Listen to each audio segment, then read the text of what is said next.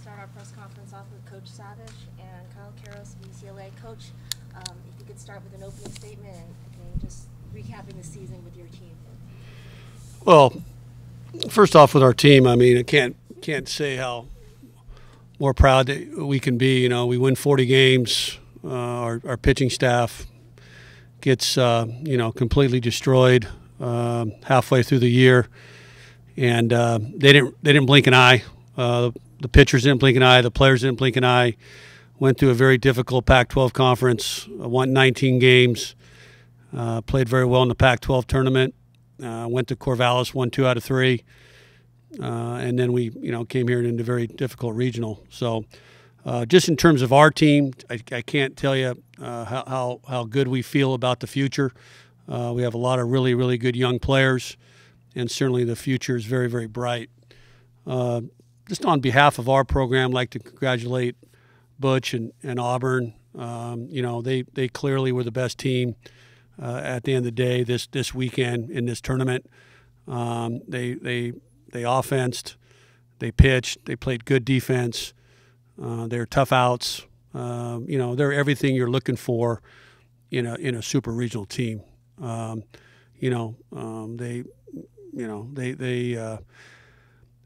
This game was really I thought a tale of getting behind the 8 ball really early. I still think we backpicked a guy at third. I'd like to have somebody explain to me what that call was, what that camera angle was last night. That could have been a 6-0 game going into tonight. Then it's a 6-4 game. It's a whole different ball game instead of a 9-4 game. But no one's really given me a great explanation.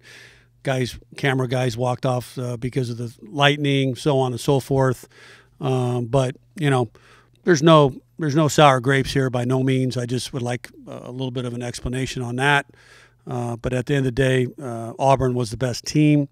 They deserve to move on.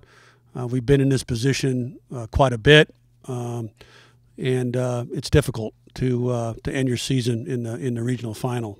We did that last year at Texas Tech, and we did that again this year. But at the end of the day, it's about growing, it's about development, and ultimately it's about winning. So I'm very proud of our program, and congratulations again to Auburn. Questions from the floor? What was the messaging last night into this morning? Yeah. You guys did make a run. Yeah.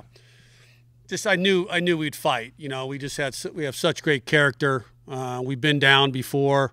Everybody saw what we did at the Pac-12 tournament. We won, some games there that were really incredible college baseball games. So I knew we'd fight. I knew we'd come back. We outscored them today, if it means anything. But at the end of the day, at 9-0 deficit, it's pretty hard to come back from. But we got a bunch of winners, a bunch of guys that really care about the program, care about competing. And so ultimately, I didn't say a whole lot. It was really I knew that the character of this team would come out and fight. Coach, at the end of the regular season, yeah, these guys struggled offensively. Yeah. And were you surprised to see them come into this regional and do what they did? You're talking about our team? No, Auburn. I'm sorry. We watch them on video. We watch them on tape. We try to learn as much as we possibly can. I knew that they were dangerous. I knew they're a good team. You would have to ask Butch that. I don't. I just know that they scored 40 runs in the first 2 games. They had their way with the pitching in this tournament. So, again, you see throughout the country, the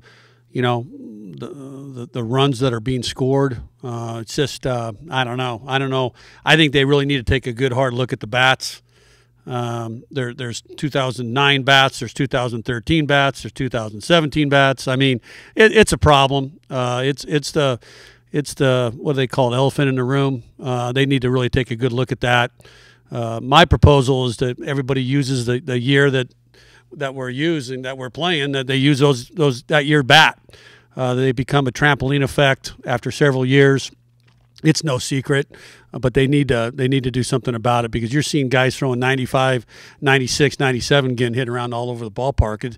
I don't know. It just seems a little off to me, but I know I don't want to be going off on a tangent. I just believe that Auburn swung the bats very well, and they look good to us. So.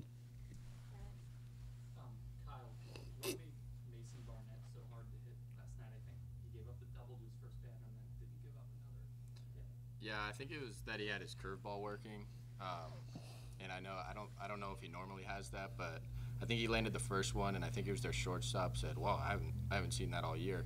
So, I mean, his fastball slider, I mean, that mix is good, but it's hittable. But then once he's landing that slow curveball in there too, it's pretty tough to try to hit through that. Such a differential in the speeds.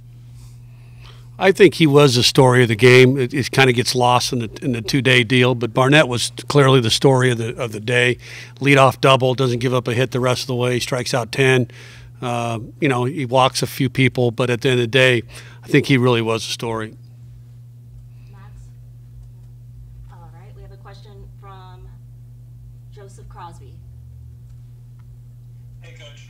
I just wanted to ask, looking at the weather and dealing with, the weather and the eventual suspension of the game, what kind of impact does that have for you guys, especially coming from, LA, where the weather isn't as big of an issue? Yeah, it's not an issue. I mean, if you want to get to Omaha, you deal with anything, anywhere, anytime. The weather we had good weather here all weekend, really. Just kind of a blemish last night, but overall, I mean, you look at the Miami Regional, you look at a couple other regionals, they had a lot worse weather than us. The temperature was good. Ballpark played well. A lot of good fans.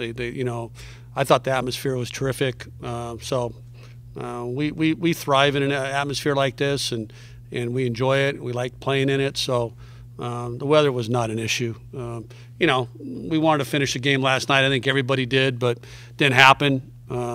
It gave Treadwell another extra day, so that helped. But at the end of the day, the 9-0 deficit was the difference.